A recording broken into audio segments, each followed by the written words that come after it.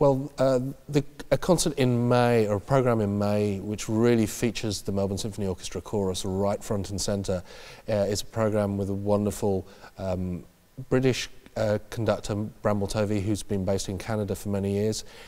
We're delighted to welcome one of the world's foremost voices, Ian Bostridge, making his Australian debut, and we're delighted that he's going to be with us for 2 weeks.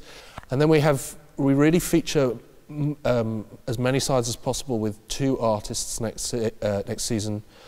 The first is the great German violinist Kolja Blacher, who's been a regular visitor to Melbourne, formerly the first concertmaster of the Berlin Philharmonic Orchestra, and Kolja is with us for 3 weeks.